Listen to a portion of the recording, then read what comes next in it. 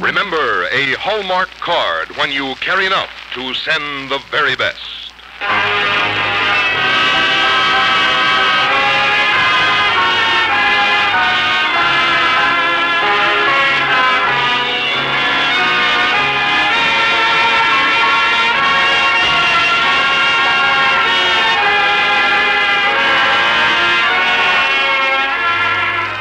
Tonight from Hollywood, the makers of Hallmark cards bring you Edward Arnold in Thunder Shower on the Hallmark Playhouse.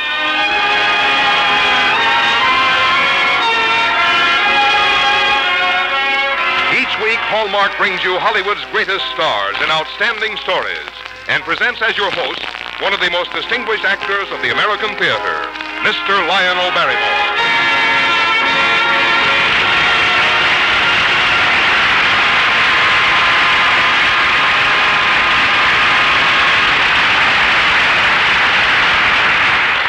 Good evening, ladies and gentlemen. This is Lionel Barrymore. You know, the day of many shortages seems to be pretty well past. Nowadays, we're turning out plenty of just about everything we need and want, except for one special commodity. The supply has never caught up with our demand for good, light-hearted stories of everyday America. That's why we of Hallmark Playhouse feel lucky to be able to bring you tonight our adaptation of Bellamy Partridge's novel called Thunder Shower. It's a story as American as ice cream, and just about as hard to resist. And come to think of it, that's also a pretty good description of the man who's to be our guest star this evening, my old friend Edward Arnold. And now, here's Frank Goss from the makers of Hallmark cards. One of the particular joys of Christmas is sending and receiving Christmas cards. While the pleasure Christmas cards bring can never be measured, isn't it good to know that Hallmark cards are priced the same this year as they were last year, and the year before, and the year before that? And that the quality of Hallmark cards has constantly improved throughout the years. Yes, today, just as for many Christmas seasons, that hallmark on the back of your card is looked for and welcomed. It tells your friends you cared enough to send the very best. Lionel Barrymore appears by arrangement with Metro-Goldwyn-Mayer, producers of the Technicolor picture Plymouth Adventure, starring Spencer Tracy, Gene Tierney, Van Johnson, and Leo Genn. And now here is the first act of Thunder Shower, starring Edward Arnold.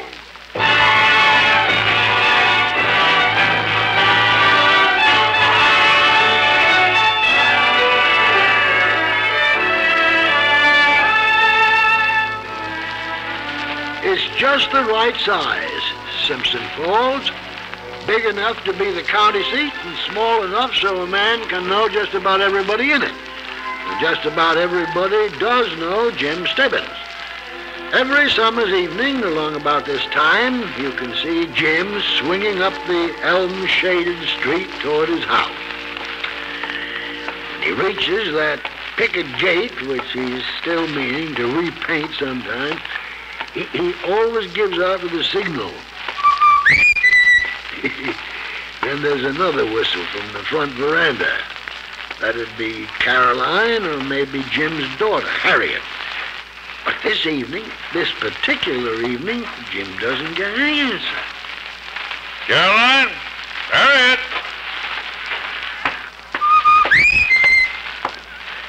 Hello, Mr. Stebbins. Oh, well, Erskine Roberts, when did you get back into town? Just a few minutes ago, sir. I see, and your first stop was our front porch, huh? Where's Harriet? Here in the swing, Father. Oh, young lady, didn't you hear me whistle? Oh, was that you? Erskine and I were so engrossed. That is, in talking. Oh, yes, of course, in talking, yes. Erskine's just graduated from college, and now he's home to stay. Isn't that wonderful, Father? Well, isn't it? Well, there's something odd about this swing. Odd? Yeah. Oh, Erskine, would you see if Mother would like... Oh, I know. It's a new canvas. It's been recovered. Now, Dad. No, by jinx, it's more than that. It's a brand new swing. Jim? Yes? Oh, Jim? Yes, Caroline? May I see you, dear? Right away, please. Yes, excuse me, Erskine. Yes, sir. Yes, Caroline? Darling. You mustn't embarrass Harriet. Embarrassed, huh? You mean I'm not supposed to notice the new swing that I've got to pay for somehow? Jim, not so loud. What was the matter with the old swing?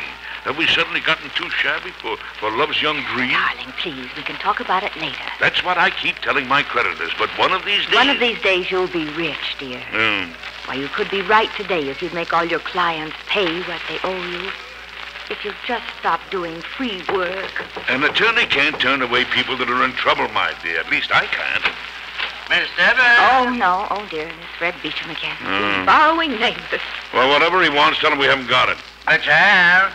All my wife wants is the loan of a quarter pound of butter. Oh, good evening, Fred. Ah, so you got a new swing on the porch, Jim. Uh-huh. Well, now that you're spending money again, how about me selling you that extra life insurance? No, I'm not spending any money, Fred. The swing's on credit and probably going back. Oh, Jim. I wouldn't worry about that, Miss Stebbins. Not the way Jim's prospects are picked up today. My prospects? You heard about Judge Robinson resigning, didn't you? I don't see how that affects me. Jim, you mean to say you haven't added it all up? With Robinson out of the state Supreme Court, the governor's got to appoint another man. Oh, actually, Judge Meade, most likely. All right. When Meade leaves our county bench here, we'll have to elect another local judge. And who's the best man we got? Jim. Yes, Jim, of course. Oh, no, Caroline. You know I'm not a politician, and with me owing bills to half the town, I doubt I'd stand very high with the voters. That's just why they'll elect you, Jim, so you'll have the money to pay them all. Well, even if you're right, Fred, there's somebody else to consider. The father of the boy who's sitting out on the porch with Harriet. I guess we all know that Lehman Roberts and his bank run this county politically. All right. And don't you suppose old Lehman would like his son to marry the daughter of a judge? Oh, I tell you it's in the bag, Jim.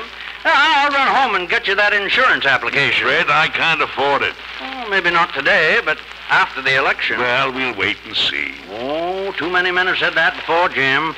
Left their families unprotected. You know, there's no telling when your summons will come. Maybe the strain of the election and all the campaigning you'll be doing. Fred, I'm not running for office, so I can buy your life insurance policy and drop dead, you know. Caroline, hurry up and give him that quarter pound of butter, will you? A half a pound, Miss Stebbins. A half a pound? Fred, you said a quarter of a pound. Oh, but that was before I was your campaign manager. Now I'm on your payroll.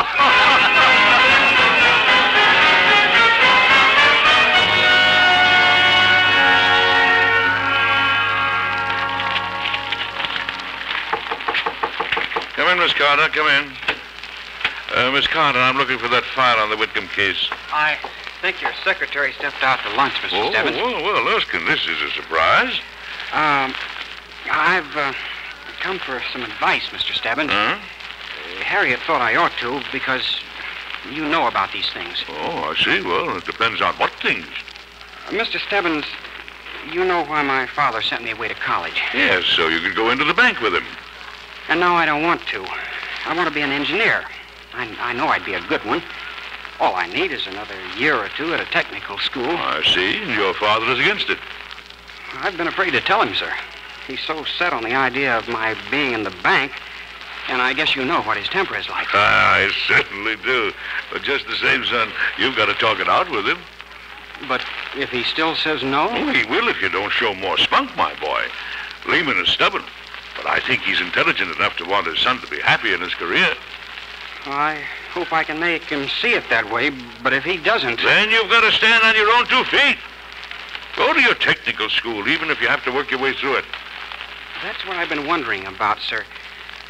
What would you think about Harriet and me? I might not have any money. All I can say to that is, come on in, boy. The hot water's fine. Thank you, sir. I was afraid that maybe when you got to be judge, you might want somebody else for your son-in-law. When I get to be judge? I haven't told anybody about that. Well, you haven't? Hmm. I just saw Fred Beecham on Main Street. He was giving away handbills about you. Oh, great thunder. Huh? Well, I guess that settles it. If I'm in the race, I might as well start running. You'll be elected, sir. Everybody knows you're the best man for it. Well, I hope your father shares that view. I better see him right today. When's the best time to talk to him? Right after the bank closes. Mm-hmm. I'll be seeing him at lunch, and I'll tell him to wait for you. Fine, Erskine. I'll be there.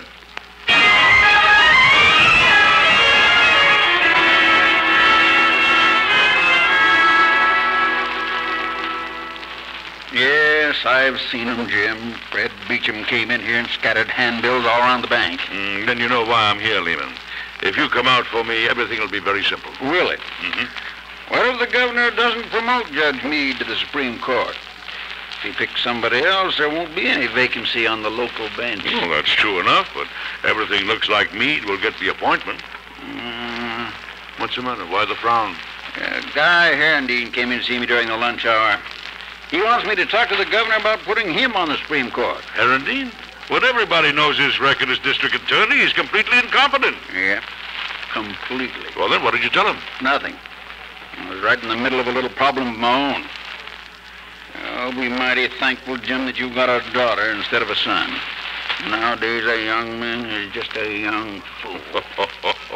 I don't know about that, Lehman. My girl, Harriet, is a pretty high idea of Erskine, you know. Yes, and that's something I've been meaning to take up with you, Jim. Those two are getting much too serious for my liking. Love has got to be a serious thing. Love. Puppy love. You might as well know it, Jim. I've got certain definite plans for my son, and they don't include trouble, Dad. They're too definite. Erskine? I stopped by to tell you that I've thought over what you said at lunch. I'm tired of threats. I'm tired of being bought with promises.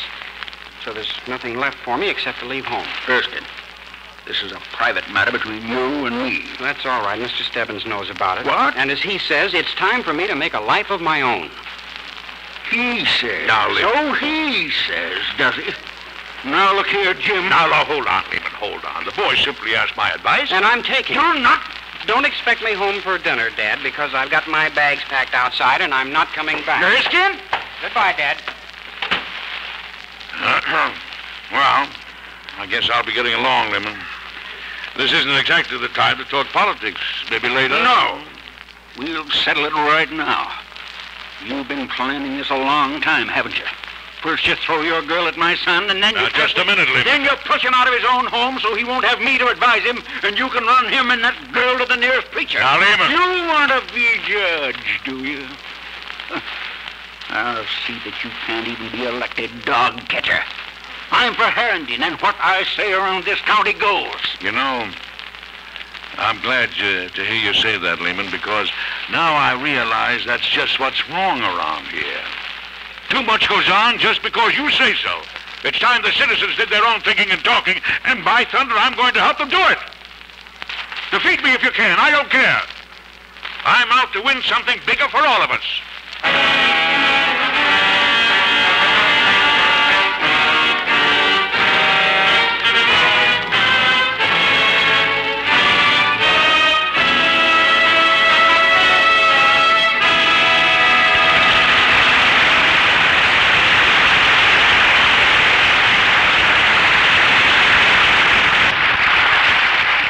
In just a moment, we will return to the second act of Thunder Showers, starring Edward Arnold. What does Christmas really mean to you? Holly wreaths and church bells and carolers in the snow? The thrill of watching a small child see his first Christmas tree? Or memories of other Christmases at home with your school friends gathered round the family piano? For all of us, Christmas has a different meaning. And that is why the makers of Hallmark cards bring you so many different styles to choose from in the Hallmark Christmas card collection. And because your Christmas card becomes a bond of friendship that reaches out across the miles to let your friends know you're thinking of them, your choice of the card you have imprinted with your name is a very important choice.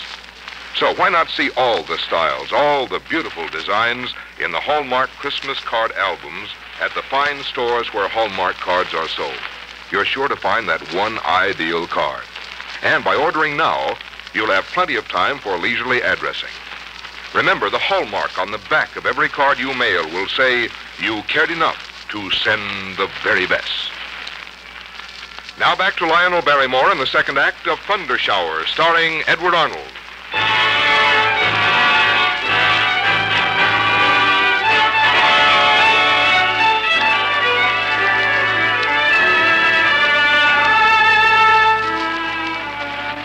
Well, the heated feelings between Jim Stebbins and Lehman Roberts is just about equaled by Mother Nature herself.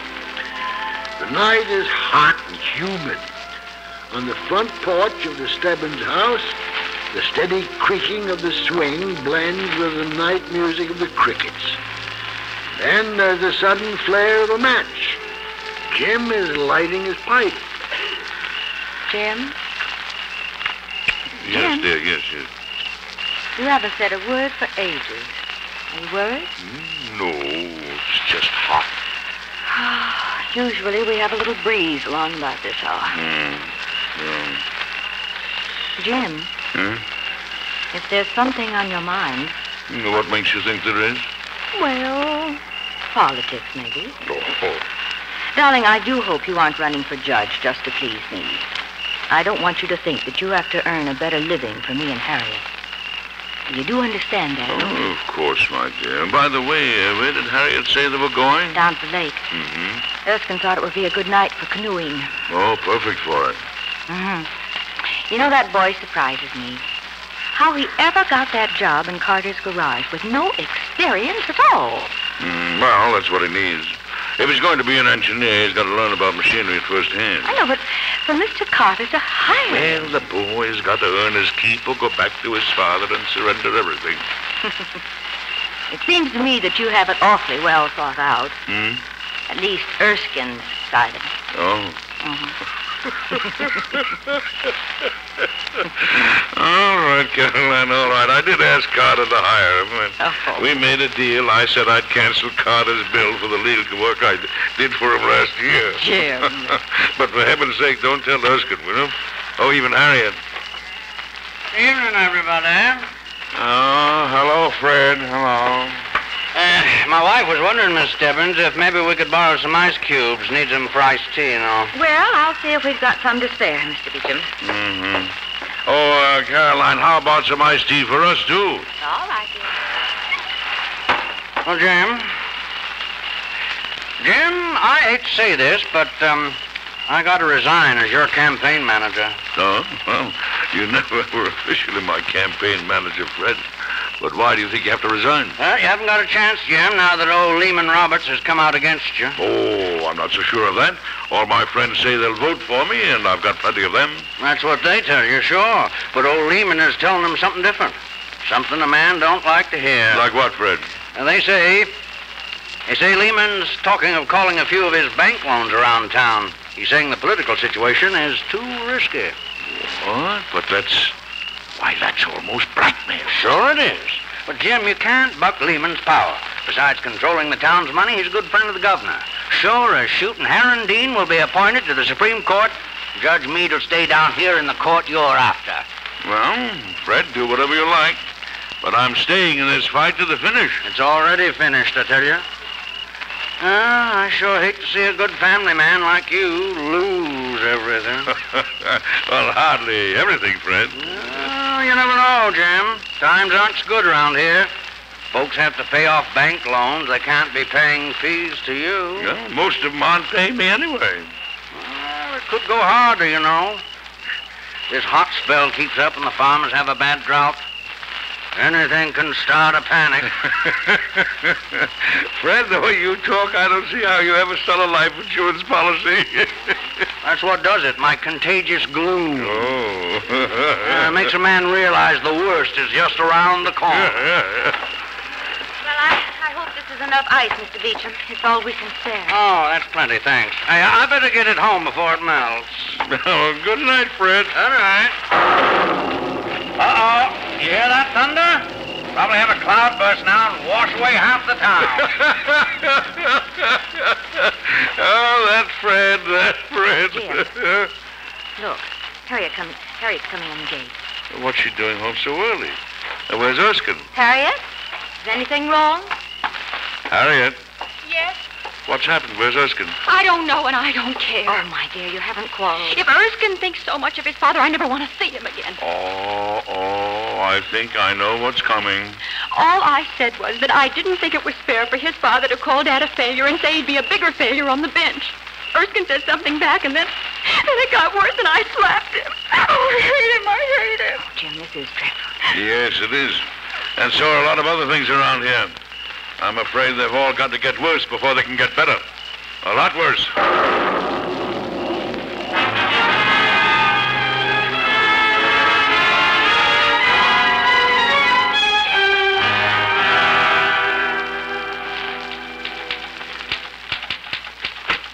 Jim, I say Jim. Oh, good morning, Fred. I'll be with you as soon as I get this letter typed. Oh, no, the heck with that, Jim. There's a run on Lehman's Bank. What? Oh, you're joking. Am I? Go look out your window. First thing I saw was a big limousine roll up to the bank and two men get out with briefcases. Bank examiners, I say to myself. But next thing, people are storming into the bank. Oh, they're not now. Lehman's closed the front door. Everybody's milling around outside. Hey, listen to them. Yes, and if somebody doesn't step in, there's going to be a riot. Come on, Fred, come on. Jim, wait. You can't stop them, Jim, don't be a fool. They'll turn on you.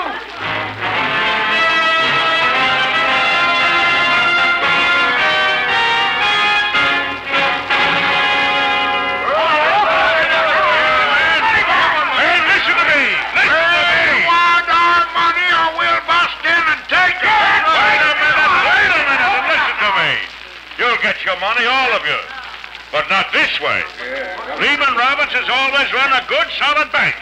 And we want to keep it that way by all of us keeping our heads. I thought you was against Lehman. How much is he paying you for this? Now, wait a minute. Hold on. Wait a minute. Most all of you are my friends. We grew up together. We helped build this town together. And now let's not turn against our hometown. That's exactly what you'll be doing if you use violence. You'll disgrace Simpson Falls before the whole state. You'll be telling the country that we use our muscles, but not our brains. Oh, wait a minute. Maybe he's right. Then right now, I'm advising you not to break the law.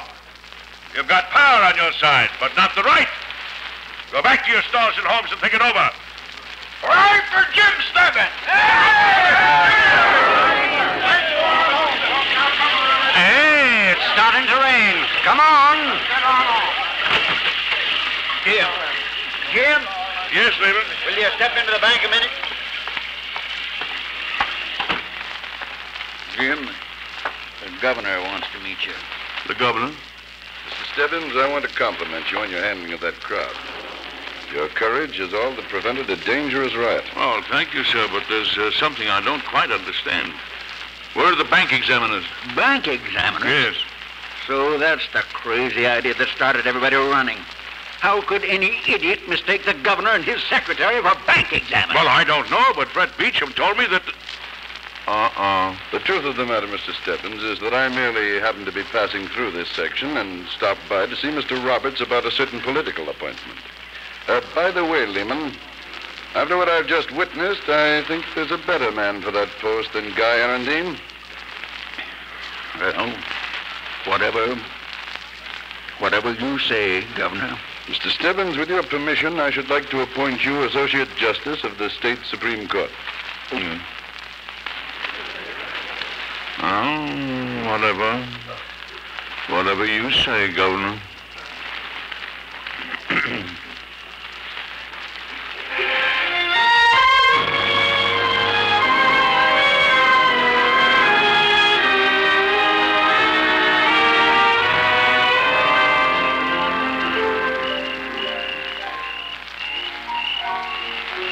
Caroline.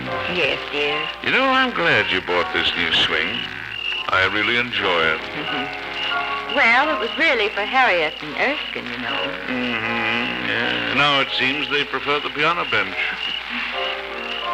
They play a very nice duet together, don't they? Yes, yes. I guess they'll be doing it for a long, long time. It was just a lover's spat. Yeah, sure, that's all. Now, do you suppose Mr. Roberts will let Erskine be an engineer now? Oh, that's all said. I talked it out with Lehman this afternoon. Yeah, it's funny to see how agreeable he's gotten to my ideas. Well, after all, dear, his son is making a very good match. The daughter of a Supreme Court judge. Yeah. Speaking of matches, my dear, you and I, Caroline, have struck it off wonderfully well ourselves. Why, Jim? What's the matter? You made a joke. I did what? Yeah, well, don't you see? Matches. Striking it off. Oh. Well, it's more than a joke, my dear. It's the truth.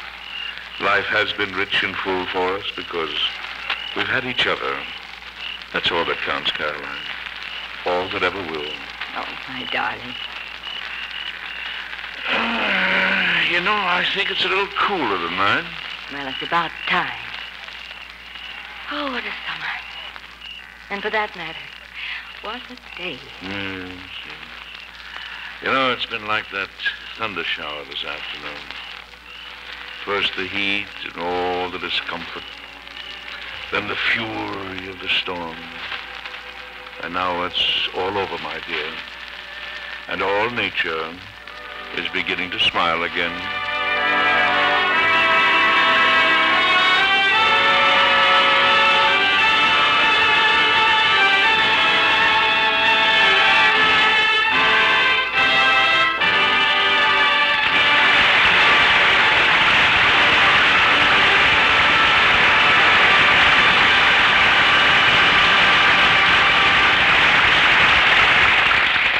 Edward Arnold and Lionel Barrymore will return in a moment.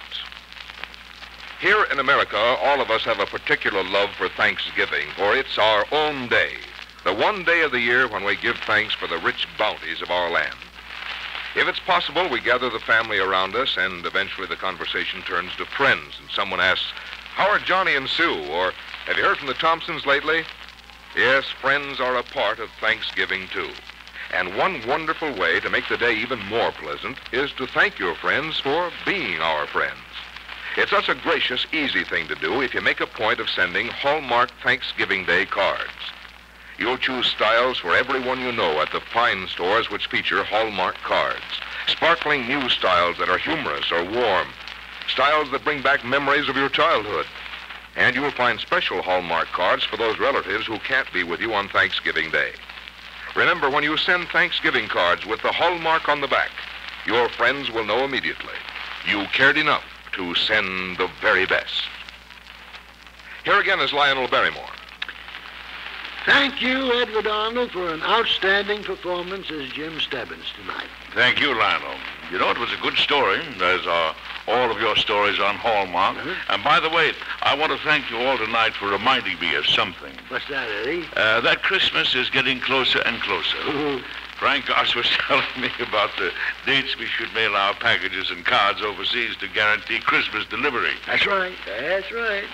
Packages or cards sent regular mail must be sent right away. And the one sent airmail must be sent by December the 1st. Because we surely don't want to forget our fine men and women in the service or our friends in other countries. And you know, Eddie, there are Hallmark cards that say Merry Christmas in foreign languages. As well as special ones for the men and women in the armed services. Well, I didn't know that. Oh, sure. Sounds like a great idea. No wonder Hallmark cards are so appreciated. There seems to be one for just about every occasion and person. Well, that's exactly right, Eddie. And now I want to tell you about our Thanksgiving show next week.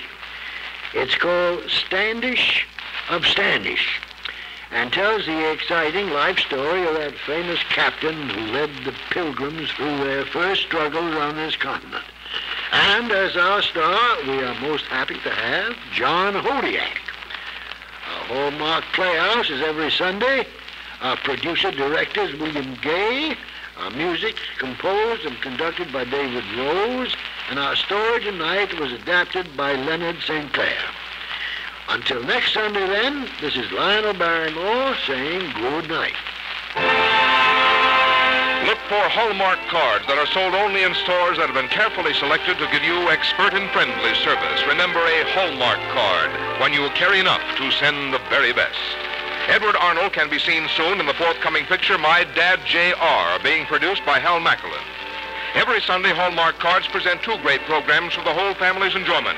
On radio, the Hallmark Playhouse with host Lionel Barrymore. And on television, outstanding dramatic entertainment on the Hallmark Television Theater. Consult your paper for time and station. More student nurses are needed. If you're a young woman seeking an interesting profession, investigate nursing. It's a profession that offers opportunities in many fields. Next week at the same time, Hallmark Playhouse returns to present John Hodiak and Jane G. Austen's Standish of Standish, and the week after that, Bruce Lancaster's The Secret Road, starring Dana Andrews on the Hallmark Playhouse. This is the CBS Radio Network. This is KMBC, Kansas City, Missouri.